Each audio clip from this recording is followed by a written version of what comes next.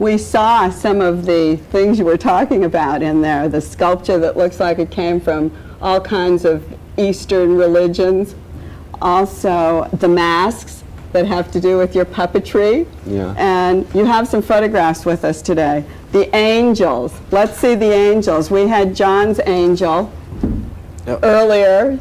Well, maybe this was inspired by John somehow. You see that?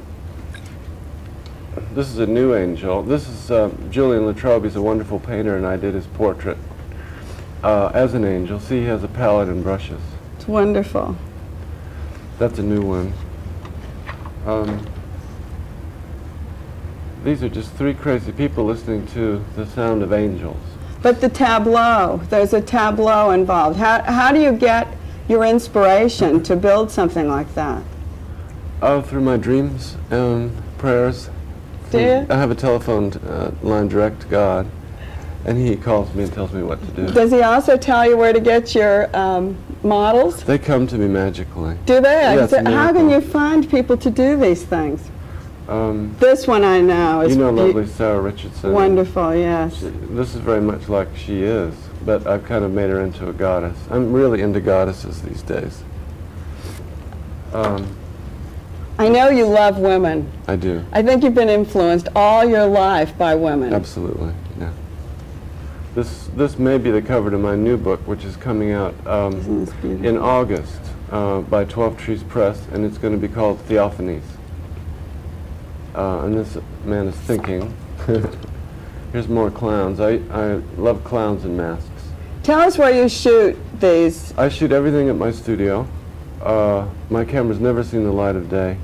And usually at what time? When do you start? Late at night. Only at night. Never in the morning. Is that when the angels come out? Oh, look who's this. There's three of her. I didn't know you were going to surprise me with this. I love this portrait of you, Joan. It's a triple exposure, and Joan's wearing a lot of her fabulous jewels. And crosses. You were very adamant about making sure all the crosses came. I love that one of you. Let's see, what else have we got? This is the performance artist Rachel Rosenthal, flying through space. She's a very powerful woman.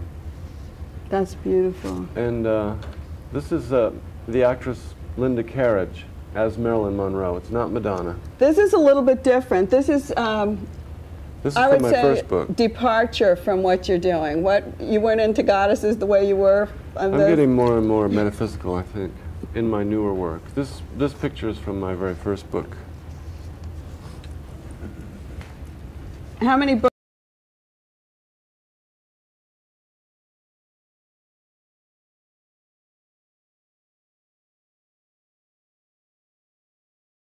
To Venice with my group, I took them to see the Peggy Guggenheim collection. And it was so interesting because I had met Peggy Guggenheim in New York at a certain time. And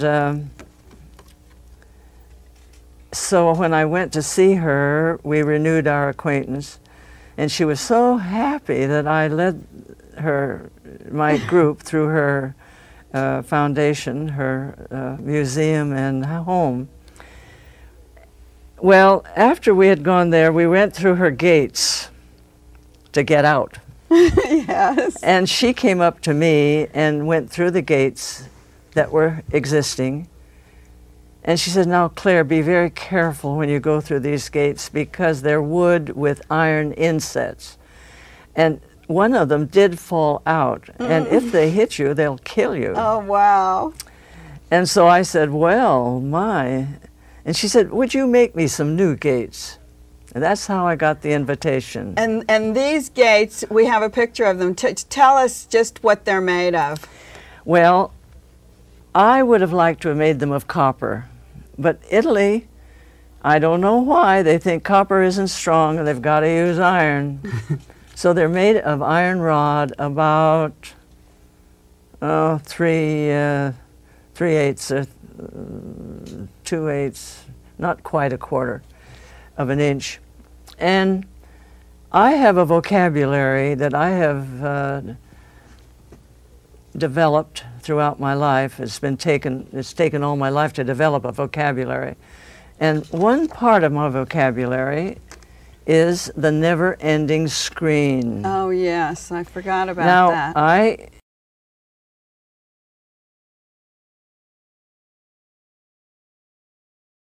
remember sitting for this, and sitting is a very disciplined it's hard situation. work. It's very hard.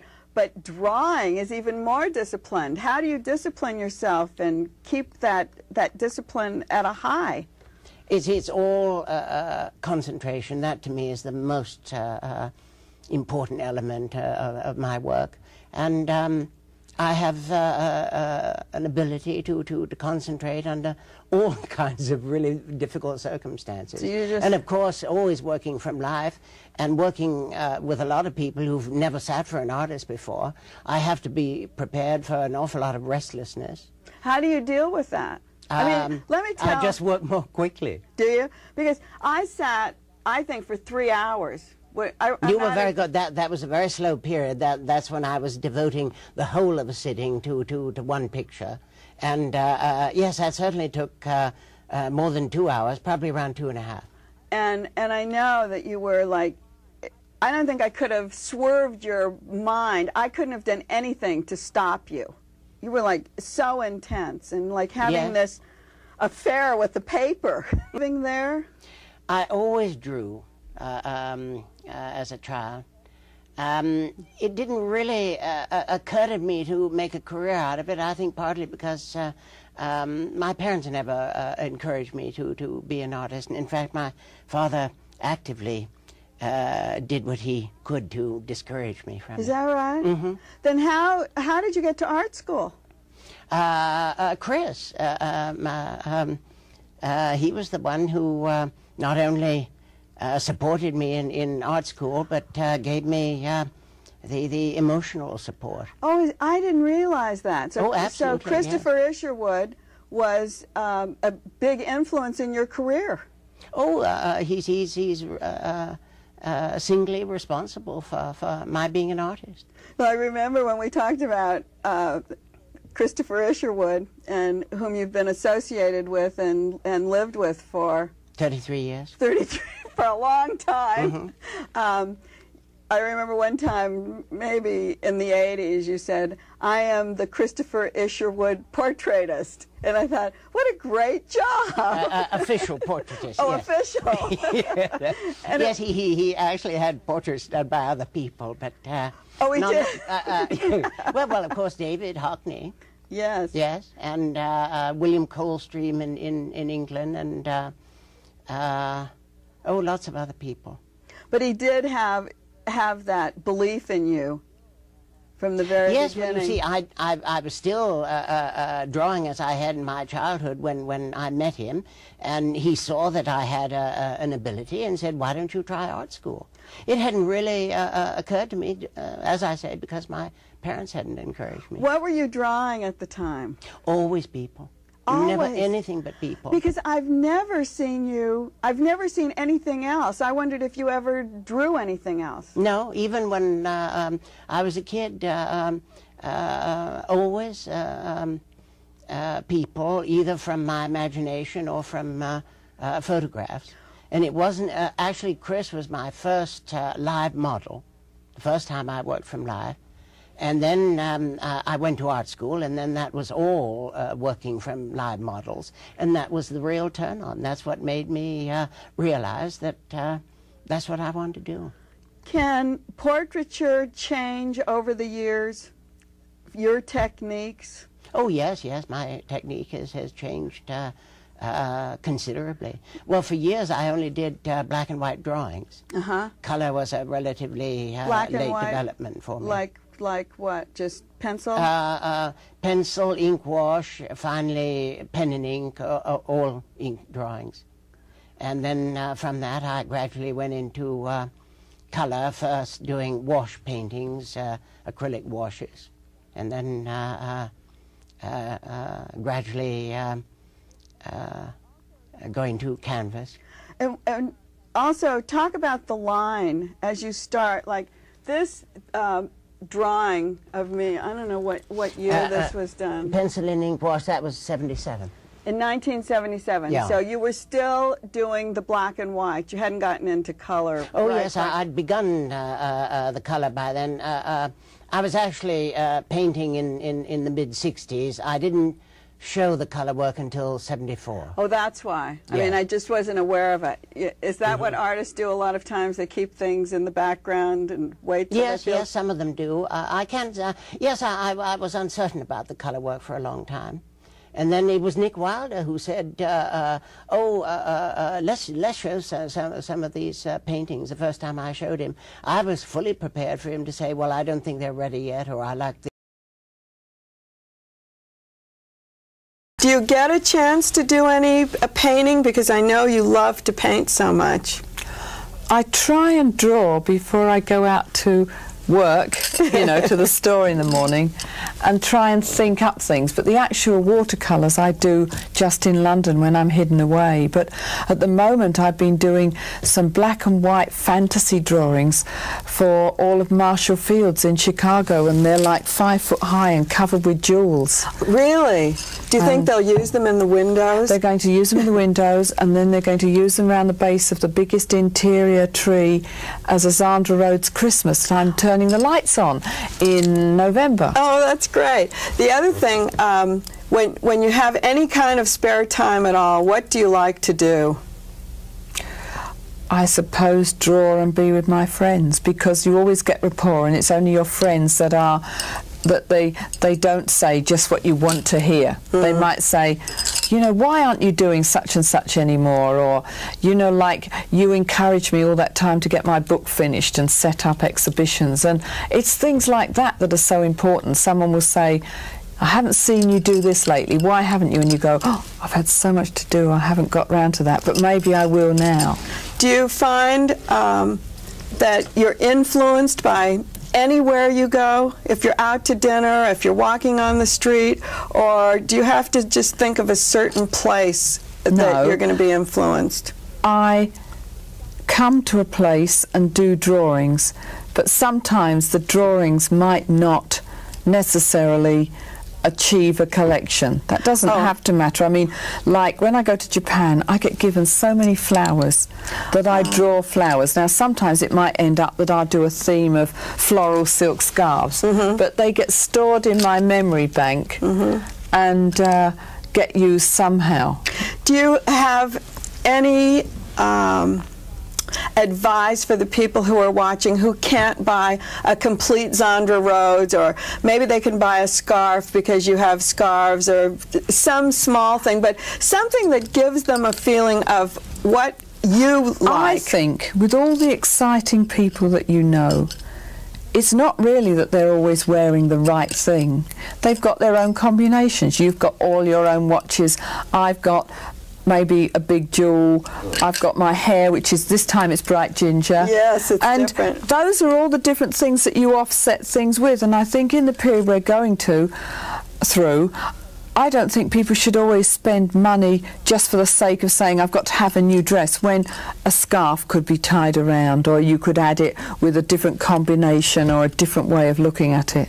Do you have certain colors that you think would help a person who has, say, an old dress in the closet and they keep wearing it all the time and they feel uncomfortable? They want I think sometimes you need to put a contrast color against it. Like if you've got a tired white dress that starts to go a bit yellow, you could add red or black to it and give it an incredible black and white look. Black and white jewelry, you know, you could do all sorts of different experiments. I mean, I think that's what's exciting about dressing. I know you do a lot. You don't set up things too much, but you set up a portrait of me. Yes. And how did you decide where to put me? Okay, it's interesting. I kind of do improvised environmental portraiture. It's a little different. It's just I get very intense, and I kind of, even though I'd never met you before, Right. I have intuitive, psychic. intuitions about people. But I also had, maybe I looked at some of your videos, and there was something about Armenia, and then you were wearing a cross. Right. And so I said, well, she must be involved in that in some interesting way. And so and it was kind of accidental. We did it outside the gallery, but there's outside the Rose Gallery in the Bergamot Station. Yeah, there was an iron ladder against a wall, and it kind of made a pattern that looked like a 35mm film strip. Oh, it did. That's right. And there's a very famous photograph by George Platt Lynes of Jean Cocteau looking at the camera, and he has his hand behind a ladder that looks like a 35mm film strip because he made films.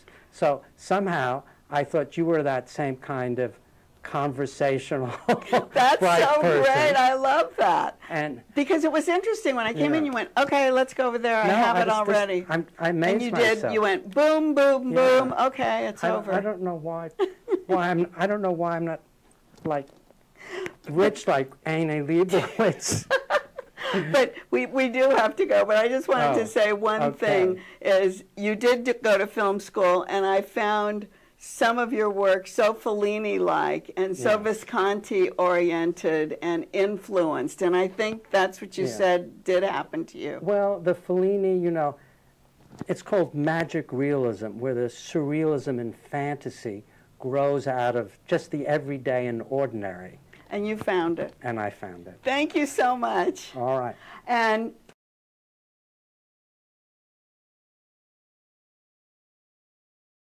Review and Rolling Stone of my generation here in Los Angeles. Herb Ritz was one, Greg Gorman another, Paul Jasmine, who was an illustrator that became a photographer, and Firuz Zahedi. These are all friends of mine. And we all began sort of at the same time and eventually figured out that we needed to have people help us do the styling, and eventually drafted our friends, or kind of, I think we may have invented the category of celebrity stylist without knowing it. Let's talk about those photographers. Bruce Weber, Bob King, was it Bob? Bill King? Bill King. Were you all in competition, or were you all friends?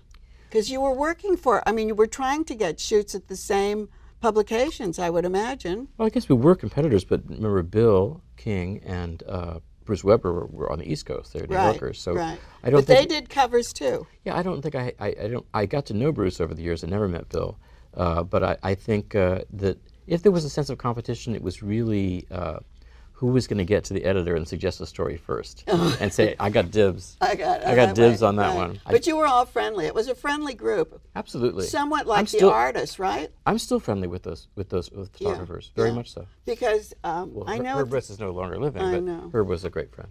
But during that time, the artists in Venice were all very friendly too. Then there was no competition between them. They would talk about sculpture and painting and whatever. I always felt that each of us had our own approach, and it really wasn't competitive. That's an interesting part, because I was going to ask you how you make a photograph your own.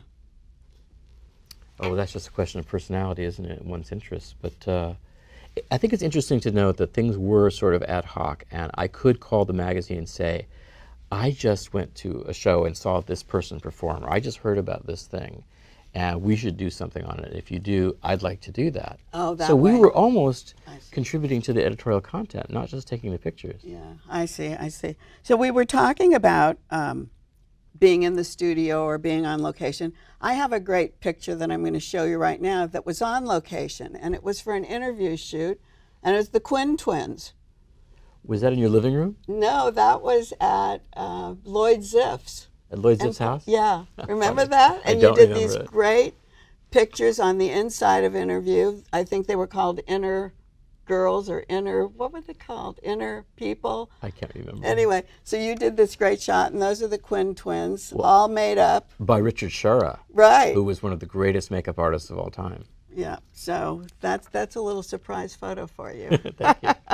So we talked about all the photographers that you knew, and we talked about the support that you actually gave each other.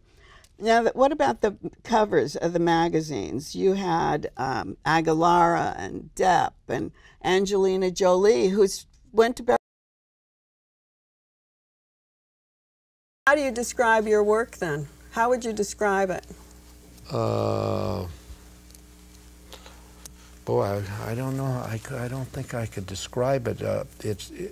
Because it comes about through this contradictions situation. It's not really abstract then in your mind. Right. It isn't abstract. It is not. Well, abstract. I've been torn between painting as a physical fact in this two-dimensional situation called a plane, and the artists call it a plane anyway, and one where the canvas is a pictorial place. It's a picture of something else. So one where it's a hard physical thing, and the other one where it's a picture plane.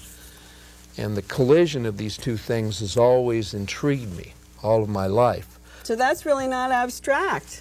In a way, it's like you're giving us concrete things to look at. Well, it's concrete and it's pictorial. I see. And the two things sort of rack back and forth, and it's that I can't ally myself of one being the one. I see. Because they exist. I see. Along with several others. So we have to look for that. The next time we see your paintings, we have to look for this collision, and we have to know that it's Ed Moses, and what's working in your mind. Well, no, I would say absolutely wrong. Wrong, okay. I'm wrong, and we have to leave. No, but everybody has that view, and the thing is, it's just there. Okay. So what are you going to do when you see it? We're going to... So you don't have to figure out anything. People get very intimidated by painting. They think that it means something. I see. De Kooning said that what he really liked is that he was going to do something that was a kind of activity every day, and it didn't mean anything. I see. So that's what we're doing today. What we're doing today doesn't mean anything. Well, I want to thank you for being with us, because we have to go. It's virtual entertainment. He entertained us today. My name is Ed Moses, and I'm a painter. I'm a painter by nature, and for a long time. I love line, the clarity of line, going left or right or left, or up or down or on a diagonal. I don't think anything goes through the mind. I think it's one thing leads to another. Do you think it's just all technical work? No, I think it's responsive. One act responds to another act. I like the painting back there that says Tiger's Revenge by Claude Balls. There's no passion and there's no emotion. People have that idea. It's not true. What drives it then? Personal madness.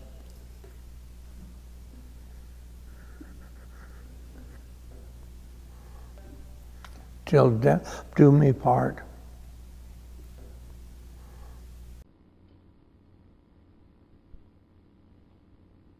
Reasonably attractive.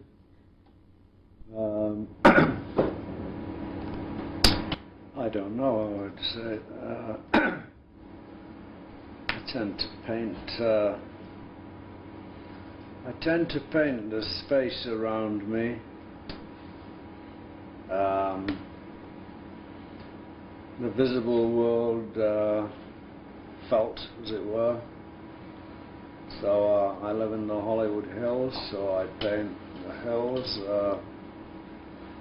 A little house at the beach, so I painted the sea and the mountains lately. In doing this, of course, I explore the process of doing it as well, and enjoy myself doing it.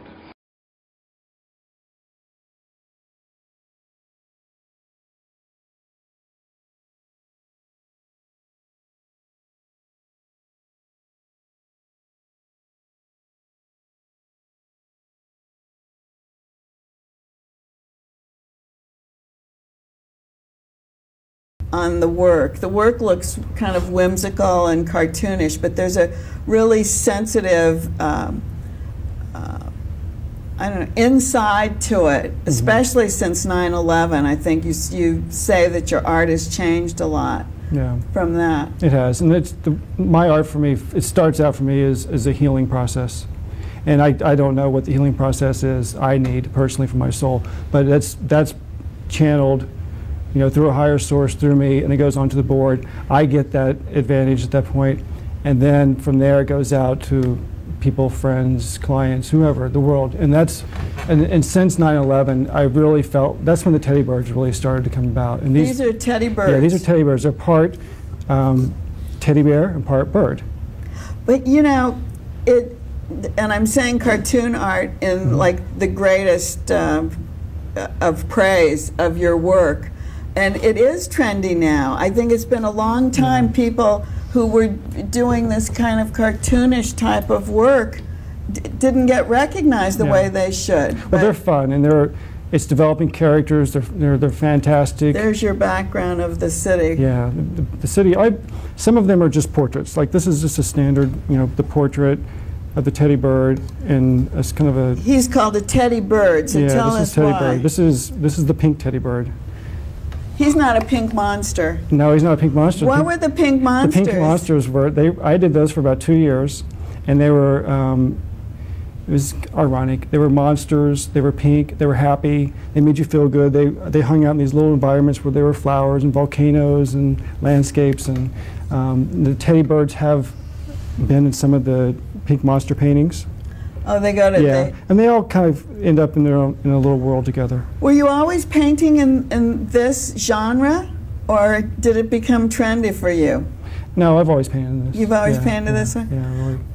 What's the difference between the older paintings, the large head paintings, is I would use my whole body and my arm to paint with. They were large paintings and large brushes and oils, and with downsizing to the boards and doing the small teddy birds, I use fine little paint brushes with just a few hairs, and I'll sit for hours meticulously working on these paintings. Do you use like a magnifying glass? No, I probably should, but I don't. What kind of material do you use? These are acrylic.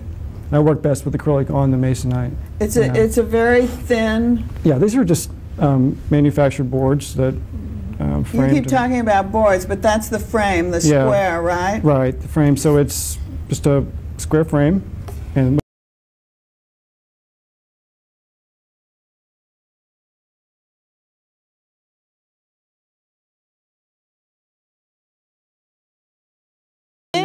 look how glamorous you did me. I couldn't believe this. And you do your drawing so fast. I do. Because I like to capture things really. This took me like 7 hours. Which is pretty long for you. Oh, that's a lifetime for me. Yeah, for you. Because I grew up in the time when fashion illustration was like an instant kind of drawing. Boucher, Eric, those things in vogue. Antonio. Well, Antonio got very, very, very developed, but before that, you know, Boucher would just do these wonderful 2 or 3 lines? Yeah, it's just great. And that's what I grew up on. When you, also during the 90s, you were teaching. So you taught in some of the art schools. Were you teaching fashion illustration? Yeah, I always taught fashion illustration. But my edge was, I didn't want to teach them a style. I wanted to teach them to draw. Well, yeah, so what do you do? If you're teaching fashion illustration, do you tell them you put too many lines in, you don't do this? How do you develop their own style for that? I kind of let them develop their own style. What you have to realize is that everything in fashion is predicated on shape. The new shape of the eye, the new shape of the eyebrow, new shape of hair, A-line skirts. Everything's predicated on shape. And so what I do is try to get the students to see the essential shape of things. And arms? Arms, sure. Long? Arms long, hands, you know, long and tapered. But everything was shape. And if you can just see the shape, then you can render it, do it in ink, pen and ink, wash, however you want to draw it. Which you've done. You've used on these pastels, ink, charcoal, on this pencil. What is this? This is pencil. This is graphite. Yours was a compressed charcoal stick. But I've done brush, pen and ink, all kinds of things. From after Bullock's Wilshire closed, I keep thinking there's going to be a change and fashion's going to swing back to illustration. Oh, yeah. From your lips. Well, from my lips, first of all, before we even go away, I want to make sure that you should have a show. You should have a book talking about my lips. Let's put that out there, because the illustrations and piles of them you brought over for me to show. See? I have easily 10,000 drawings that I've done just for myself, like these. And then, as far as the commercial work, I'm sure I've got 50,000 drawings. Well, one of the things I know, David Hockney loves to draw, and he's always drawing. Just like you, when you sit down to eat, you're always drawing. And they say that a person has to draw all the time. Oh, yeah, you totally have to draw every day. Vasari said it.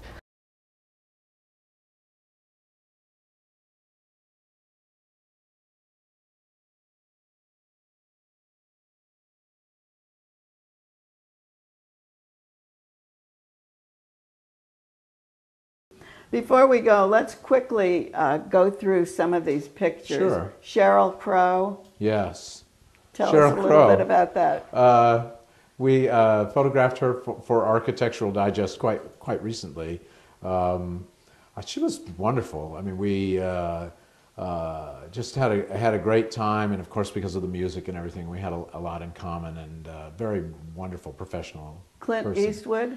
Clint Eastwood. That, of course, that was an amazing event. That, I mean, you just think, oh my God, Clint Eastwood. And the funny part of it is, when he comes in the room, he comes in, and you have assistants and all different people, and he says, "Hello, I'm Clint Eastwood." Like you're not going to know. Duh. Hello, I'm Clint Eastwood. People are, oh yes, so you are. It was so impressive, Clint Eastwood. Yeah. And also, is he the one who gave you the time limit? Right. I love that. He gives you the time. One of the things when you're shooting personalities, people are, we're in a hurry. Usually not the personalities, managers and whatnot. And so Clint Eastwood will say, well, you have 15 minutes. And he gives you that 15 minutes. He doesn't look at his clock once.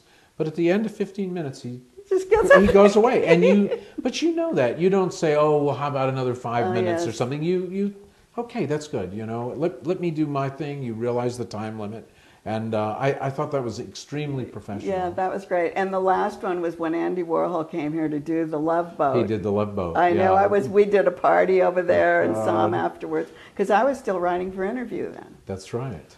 Do you know, I have to say, this whole art project, which I've done over the years, you were so helpful in getting me started in that. I just had no idea, and you gave me this whole list of people, Joe Good and Billy Al and Chuck Arnoldi and Laddie Dill and Ed Moses, and I had no idea, you know, and you call these people and tell them that Jones had the call, and I wound up photographing absolutely everybody. Richard Diebenkorn. Oh, I know. All of these people. Sam Francis. It meant so much to me. Yeah. And to know that a professional was doing it was, you can't ask for anything more. I mean, it was great. And I remember showing pictures to Billy Al, and this was really, I said, he said, oh, you should do more and more of this. And I said, well, you know, everybody takes pictures of artists. And he said, oh, not like these. He said, and it just stuck with me. I mean, I've done it for 35 years.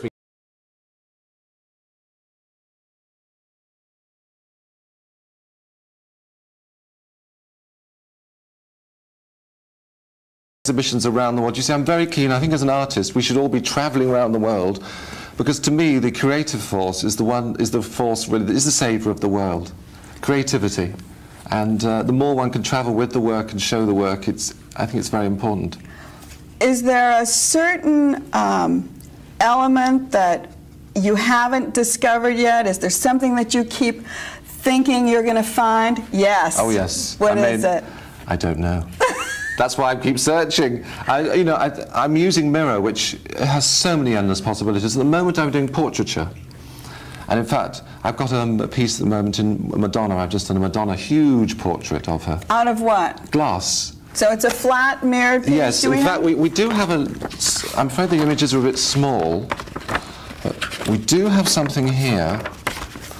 These, in fact, are mirrored here. I'll hold them this way, over here. Oh, I'm sorry, yes. And let's see if we can just come in on. They're very small. Very small, very difficult there, to see. That's good. Can you describe them? Yes. Now? Well, these here. This is my brother Richard and Peter, my sister Janet, Michael and Robin. And they are... Little Nell. Yes, and Little Nell, but these are three-dimensional and divine. I see. And the other ones but are the flat ones, I actually cut rather like, I always describe it rather like a Matisse drawing, where you go, you can only do one line. You go... Oh, is that how they're done? And that's how they're hand? done, yes. So are those displayed in the museum? Yes, some of them.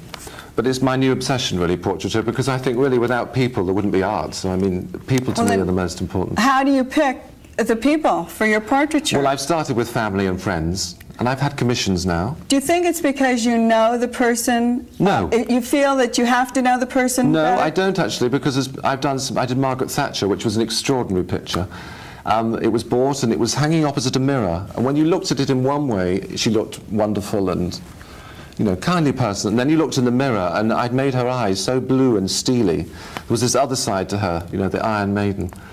And so it has these aspects that you can see in the mirror. And you don't have to actually, you don't feel like you have to actually be there with them. No. You can interpret it. Yes. But have you thought about doing Hollywood? I'd love to do Hollywood. Anything in Yes! Yes, I adore Hollywood.